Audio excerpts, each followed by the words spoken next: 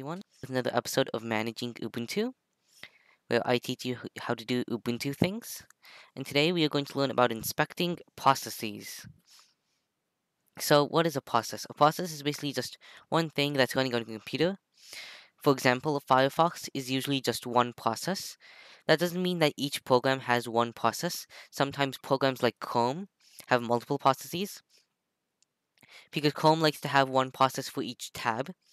But the basic idea is that it's one separate thing that's running on your computer.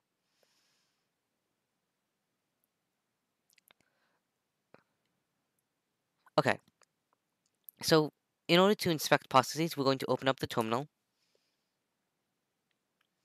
And to list processes, we're going to use the ps command. So here we can see we have the PID. PID stands for process ID, and it's basically the number that we use to identify this process. TTY, we don't really need to worry about. Time stands for CPU time.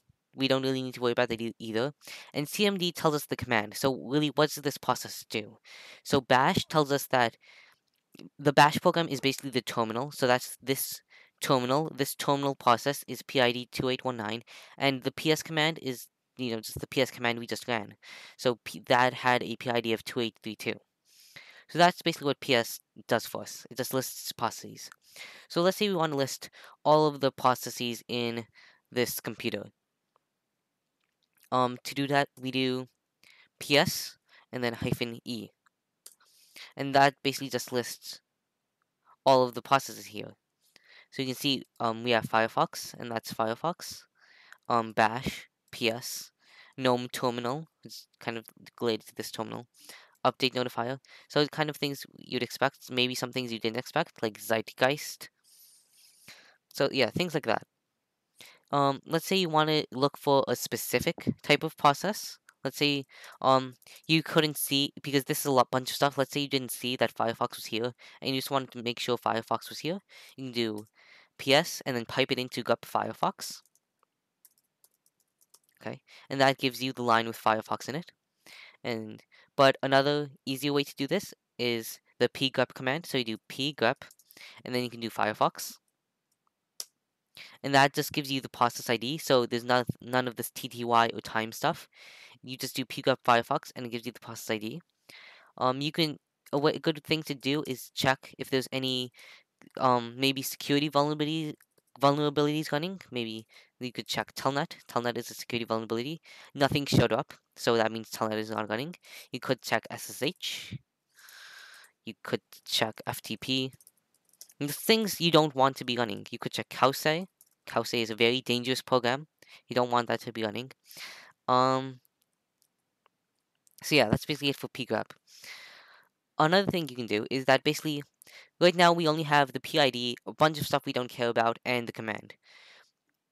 But let's say we want to know more about this command, like sudo. Sudo can be a bunch of different things because um, sudo just basically runs a command as an admin. So let's say we wanted to know what command this was running. We do ps -e, and then now we add the f option. F stands for full, so it gives us the full output, basically. Okay, so now we have a bunch of things. Basically, to go through this, the first column is the user. What user is running this? It could be root. It could be cool person. That's us. It could be some other user on the computer that's logged in. It could be some system daemon, such as ww-user, avahi daemon, lp-admin. And these system daemons, you don't usually see them because they're not like, if you go to like settings and you try to look through the users, you won't see them there because they're not regular users. They're just system daemons that run back on processes. So if you see any user you don't know, try googling it and maybe it'll be a system daemon. Okay. Um, and then this next column is the PID. The next column though is the parent ID. So as you can see, like um, basically you have one process and that can run another process. So here's an example. We're running bash.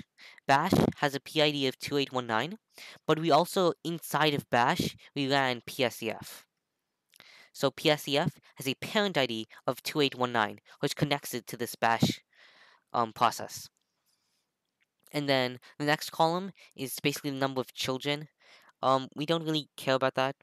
The next column is the starting time. So like this process started at 3:02 and we ran PSEF at 3:09. We don't really care about that either.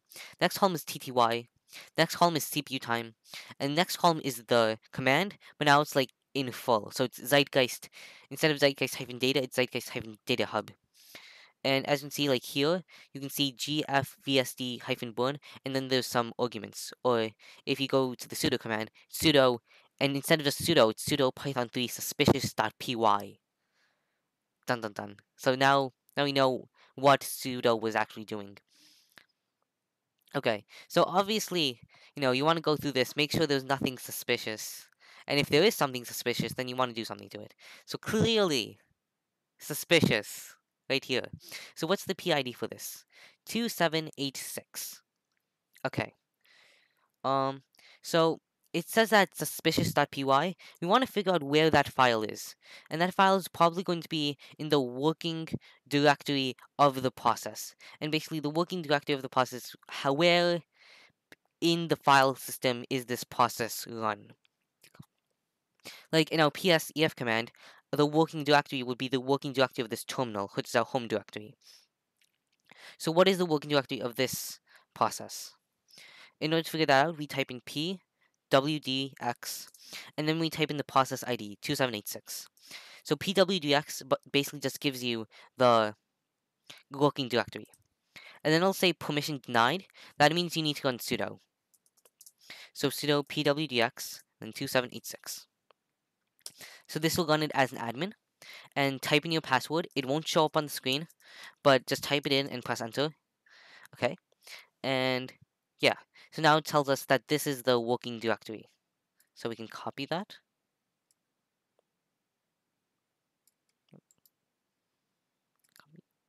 Okay, and yeah.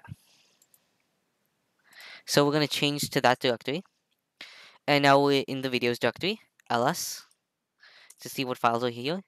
We see the file 2 and the file suspicious. So what's in the file 2? Nothing is in the file 2. We're going to delete that. And suspicious. What's in this? While true pass. So if you don't know Python, you might not know what that means. You can try Googling it.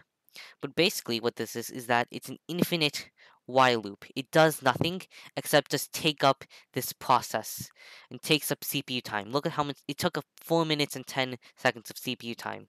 It just does nothing. It's useless. So clearly this is not something we want to be running. So let's delete this suspicious file. And then remember the process ID was 2786. So to kill the process, we do kill 2786. And it says operation not permitted, so we do sudo kill 2786. And it doesn't ask us for a password again because it knows that we can run sudo since we already ran sudo before. So now that process should be killed. And let's go back to our home directory. Okay, so now we want to make sure that that process isn't there anymore. So the obvious way to do this is you do psef, and then you can do gup 2786. But that's kind of annoying. So we won't do that because that's a long command. So instead, there's actually a shortcut way to do this. You do ps space -p, and then -p just makes sure like it searches for a process of a specific ID. So it'll only give you one. It'll only give you the processes with the PIDs that you list. So we're going to list 2786. So as you can see, it just showed us a header line and then there's nothing here. So that means this process doesn't exist anymore. To just give you an example, let's say the process did exist. So this process exists, 2819. So if we put in ps-p 2819, then as an example, it only shows you that process and nothing else. So -p just gives you the option to search for a specific process. So we have -p, -e, -f. If you go back to -f, actually, you'll actually see that some of this is cut off. Like -spawn, there should be other things there. It's actually not showing the whole thing. So if we do -ef, and to fix this issue, we do ww, and that'll actually show us the whole thing. So yeah, we go back here, and now it says spawn, and now we can see 1.11, and we can just see like this thing. So now we see like the whole command instead of just part of it. Okay, so that's pretty helpful. So we have processes run by root. We have processes run by cool person, system daemons. Let's say we just want to get all of the root processes, since those are the important ones. Those are the ones that can do damage because they have root privileges. So we do ps. I'll show you that again. ps -u root. That's the command, and when we run this, we get all of this. Um, cups. That's like something for printers. Getty.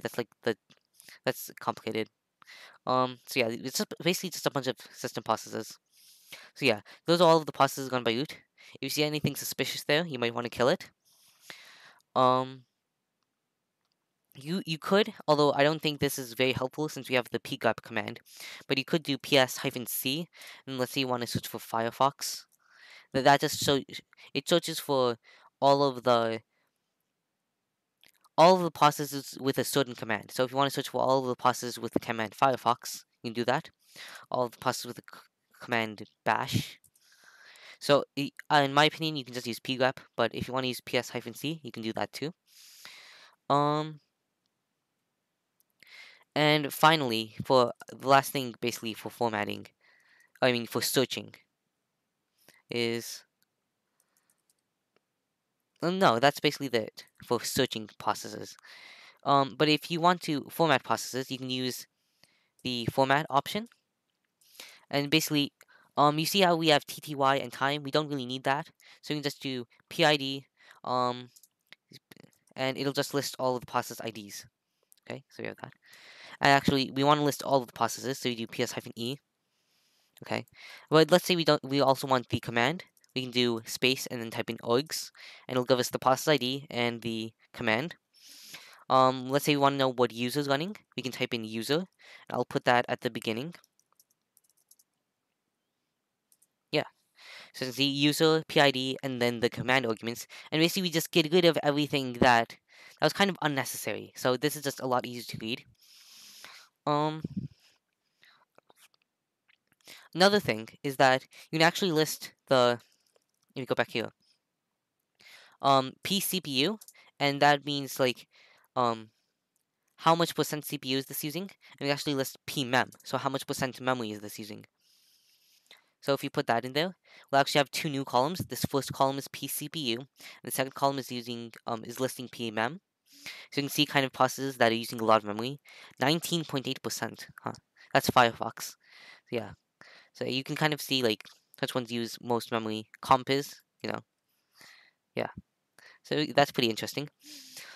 And another thing that's interesting, if you go back here, um, is I'll just get rid of kind of a lot of things. And you can list the parent ID with ppid, but there's also group ID and session ID. So if we go here, and then I'll list the command too. Okay. So we have PID, parent ID, group ID. What is a group? A process group is basically just a group of processes that can be signaled kind of together. So like we can just say this group should stop. So it's kind of what a process group does. It's kind of a group of processes that like, yeah, it's just a good way of organizing things. And then a session is basically a group of process groups, and it can be used for a bunch of different things. Like this bash, if we go here, you'll see that the PID is the same as the session ID. That means that this is the session leader. This process started a session. So whenever you open up a terminal, that starts a session. Because it's kind of like each command is a process group, and yeah, each command is a process group, and the session is the terminal, and that's kind of like a group of process groups. Um, so yeah, sessions and process groups are pretty interesting. Another thing that you can do is that this is pretty interesting, but basically, let's say you want to see like which if you have a command and then a PID, what you want to list the parent ID right before it, so you can kind of see the tree of how the processes kind of branch off each other. You can do hyphen hyphen first, and oh, You want to make sure you have -e. Okay, so you can actually see how like yeah. So ps command was run by bash, which is run by gnome terminal, and Firefox and Zeitgeist and all of these things. If we keep going up, those were all run by init, which was run by lightdm, which was run by lightdm. So you can kind of see like, whoa, there's like a lot of, it's like a process that was run by a process that was run by a process that was run by a process that was run by a process that was run by a process. So that's pretty cool, in my opinion at least. So yeah. So yeah, basically if you have a bunch of bad processes, like maybe you have, I don't know, um a Python script and a Perl script and a Ruby script that are all suspicious looking, and they all have the same PID, then you can maybe use voice to kind of look and see like, or you can use -p to see what command that corresponds to that PID. So this is just like -p, -u, -c. They're all just a bunch of different tools you can use to search and look through processes. This is probably our last tool, but another tool is that you can sort. So let's say you want to sort like by session. So you can sort by SID, and I'll do -e. So okay. So these actually, and we can combine sort and format. So user PID, and then I'll show you SID, show that they'll all be grouped together, and then args as the command. Okay. So we have process ID, and then the second column is SID. And yeah, as you can see, like right here, because we sorted by SID, this column is just increasing as we go down. So that gives us some interesting things. Like we can see that all of this is one session. So all of this dbus daemon and evolution and gvfs and i386, all of that's kind of like one session. And all of this is one session. We have like gnome session, nautilus, and applet. So that's pretty interesting. So yeah, you can kind of just go through these and see what one session is. You can also group it by um CPU usage. You want to see like which ones use the most CPU. He'll do format equals user, um, and then args, and then I'll just list the CPU, PID, and then pcpu. So yeah, as you see, CPU increases as we go down, and then you can see like which ones use the most. Obviously, Compass uses the most here. Firefox and Zorg is up there. So yeah, um, that's basically it for PS. There are other things. Might want to look at like the man page, like Google PS man page or something like that. Um, Another command that is pretty helpful is top. So yeah, this basically you can monitor things. There's two uses. Um, Tasks running, memory usage. The swap partition it's basically like this extra partition, so you can see that usage. Which one, and then it'll list. I think it has some kind of algorithm using like based off percent CPU and percent memory to list which one's first. So you can see Zerg, Compass, GNOME Terminal, VM tools. So yeah, you can kind of see like which ones use the most CPU. So that's pretty interesting. And then if you want to quit top, you want to run other commands, and you done with top, type in Q. And then once you type Q, it'll stop. Um, and a last command for this video is actually htop. So, htop is not enabled by default. You want to do sudo space apt-get space install space htop. And then yeah, I already have it installed, but if you don't have it installed, that should ask you, do you want to install this? Press Y, press enter, and then it'll install. Once you've installed it, press enter htop. And then this is basically more in depth. So in top you could only see like the top commands. Here it's still sorted by percent CPU, but now you can actually go down. So we use the arrow keys to go down, and we can look at other commands. And you can see CPU usage, memory usage, swap usage still. Yeah, and then you can go down. As you can see, this one goes off the screen actually. So we use the left and right arrow keys, I believe. Yes, left and right arrow keys to see like Oh, now we can see the rest of that command. Okay. Yes. And let's say you want to kill a certain command. You want to kill Firefox. Firefox isn't responding for some reason. So you type in F3 and then yeah, F3 and then type in Firefox. Okay, so now we have this line highlighted. There's actually two Firefoxes. Yeah, there's two Firefoxes for some reason. So we can kill these. So let's say we want to kill the first one. Kill is F9. So we type in F9. And then do we want to send the signal? Press enter. Yes. So then we closed Firefox. See that? Is there any other Firefox? No, because if we search Firefox, it's no longer there. So yeah, this is pretty interesting. You don't...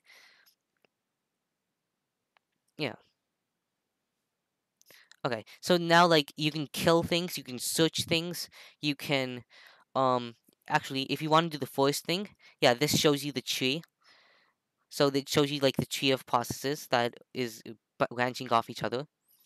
So you can do, like, the first thing, you can sort things. F6 is sort. Yes. So you can sort things. Let's say you want to sort it by user. Yeah. So now you can see over here all the commands run by user. So you can do all of these things, and you don't need to remember all of the options for PS. You can just actually do it all in htop.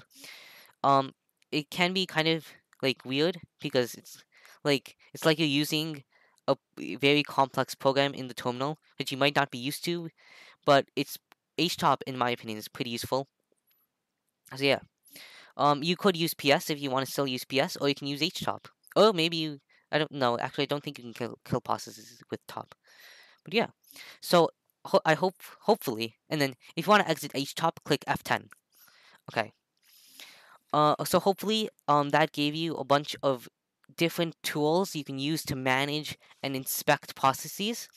If you have any other tips and tools, that you think you can use, maybe some more options for PS or different things you can do with htop, leave them down in the comments below. I'd really appreciate that. And yeah, if you have any questions, feel free to ask in the comments. Yeah, I hope you liked this video and have fun managing Ubuntu.